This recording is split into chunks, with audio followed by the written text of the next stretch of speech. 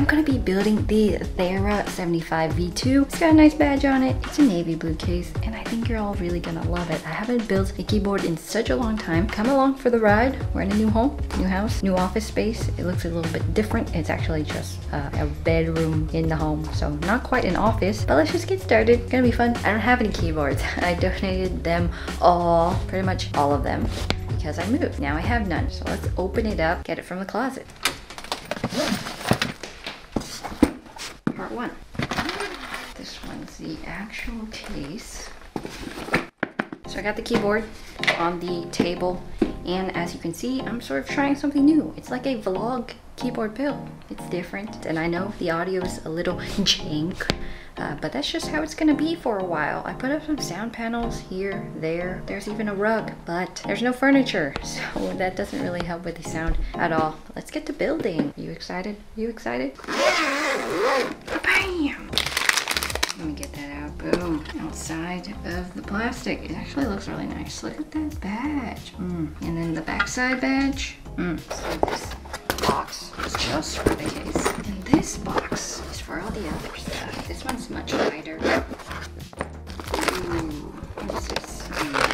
Oh, yeah. I spent all day yesterday looking for a manual, and it's here inside the build. I've never seen a printed out manual. It's really cute. I like that. So I got carbon fiber PCB mount stabilizer plate. There's a thick foam kit. Wow, that's a lot of foam. And there is a hot swap PCB. Thank goodness there is a hot swap PCB, because I didn't want to be soldering anything today. There's some more accessories too. Just unzip them. Type-C daughter board cable and screws.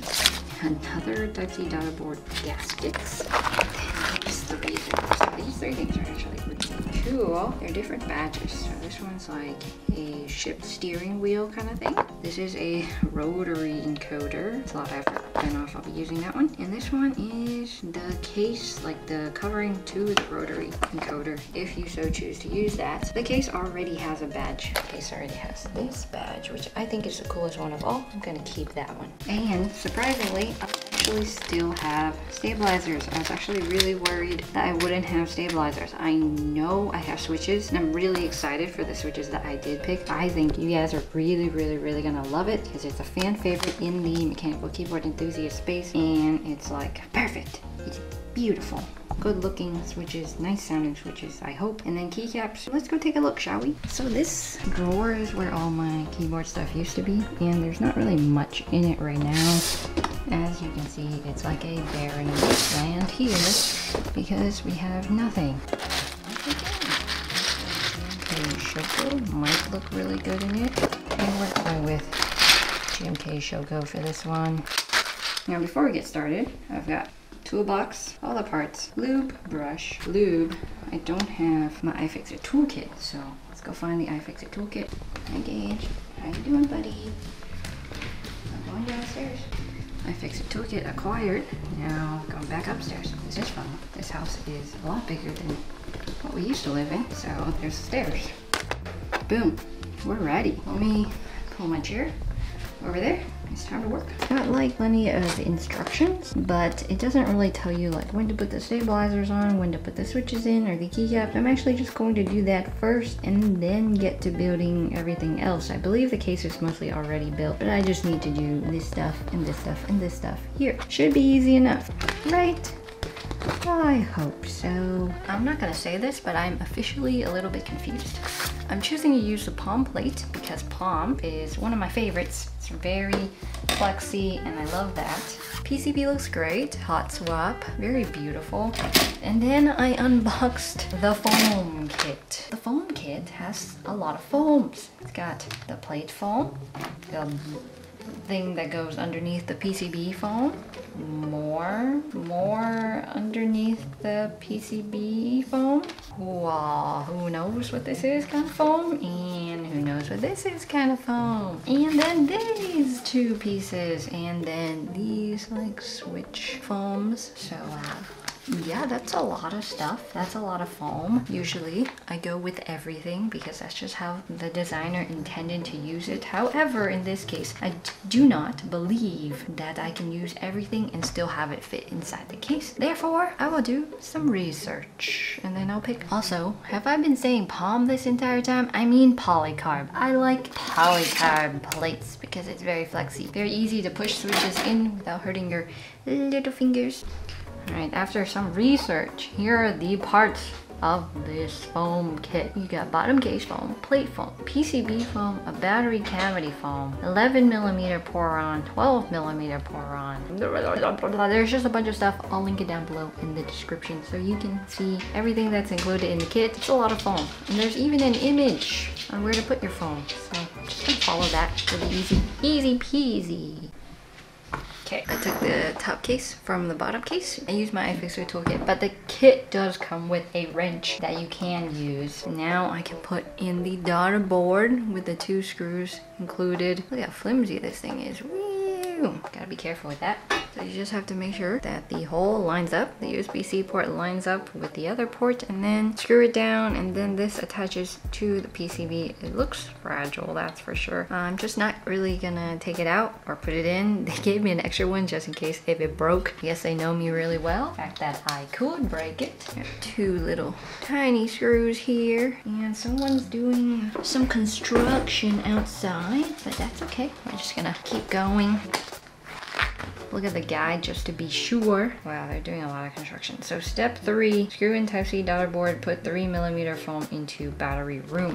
Cool, screw that in. And now battery, one there. Since I'm not using the Bluetooth functionality, I'm just gonna fill the battery room with this foam, and that way you don't get noise echoing where the battery should be. Next step is to put Poron foam, case foam in as necessary. There's 2 options here. There's a thin version and then there's a thick version. This is 1mm Poron. This is 2mm Poron. The battery room is 3mm Poron. I'm going to go with the thick one. I'm not sure why there's a circle on the far end. Boom, foam selected. This one's going into the unused pile. So Poron foams as needed. And then there's another one that goes on top of this one, but below the PCB. And that is this one, the one with all the little tiny holes. It's amazing how much foam there is in these kits nowadays. Back in my day, you know, they didn't have this much foam. So now I choose the plate and foam and then put in stabilizers, keycaps, and switches. 1, 2, 3, 4, 7, 8. Get the Krytox. This thing has lasted me forever. Probably should get another mouse pad here because I actually like my LG Saturn. Don't really want to mess it up.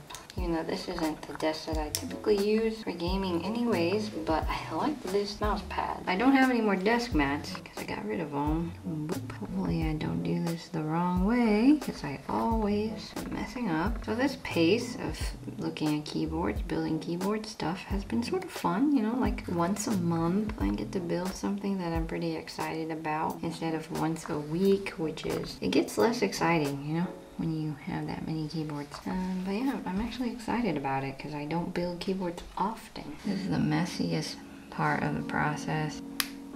So I'm opting not to use the PE foam. I think I'm tired of it. I am leaving this piece out. All right, that's one done. You'll see them all when I'm finished. This process is quite time consuming and not very interesting to watch. Okay, stabilizers are done. Next is to put this onto here and then to put this onto here. Get the screws, and there's 1, 2, 3, 4 holes that I need to secure. So gaskets, bump-ons, wrenches, screws, standoffs. That's what I need right now. They don't really tell you how to do it, but it can't really be that difficult. You know, this will be easy.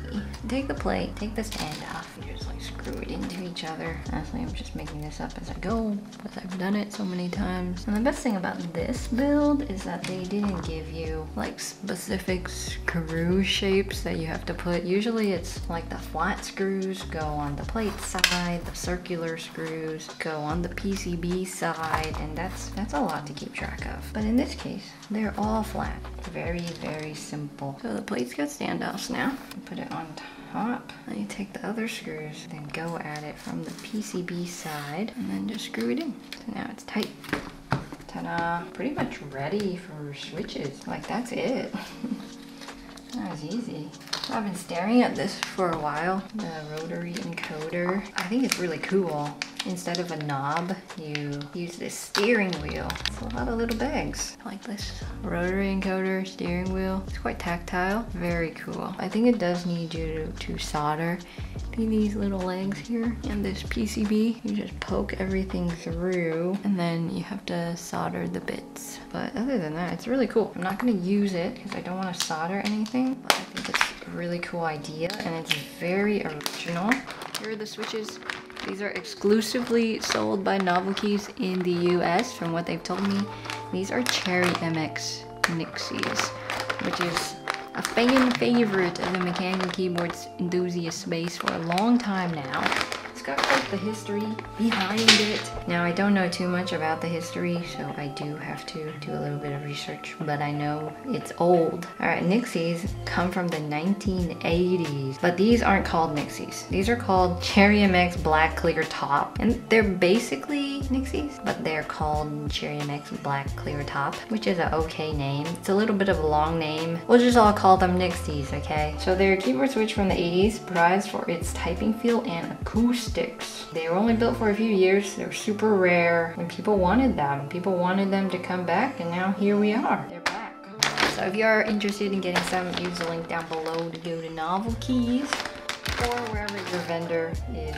The Cherry MX Black Clear Top, black bottom, 5-pin, black stem, milky top. They are linear, and I'm really excited because I'm not that old.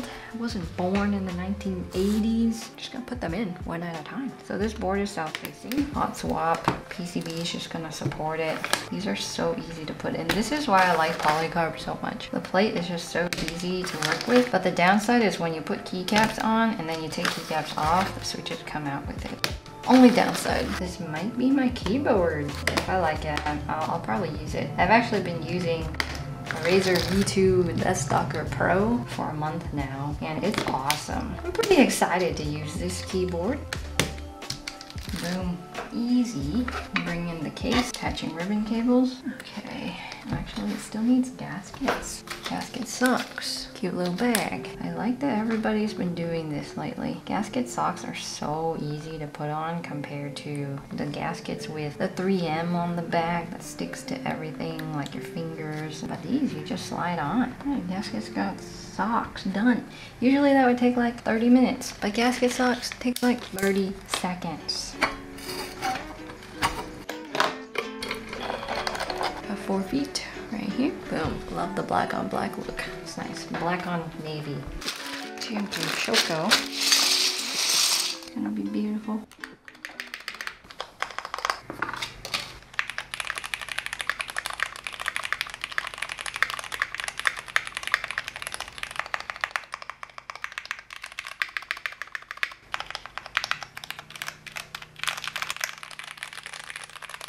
Alright, so this is the finished keyboard. I actually love the color scheme. And it's like blue on blue on blue. USB port on the back. Black on navy, looking nice. And it sounds really nice too. These are lighter than blacks. I absolutely approve. It sounds great. Can't wait to use it.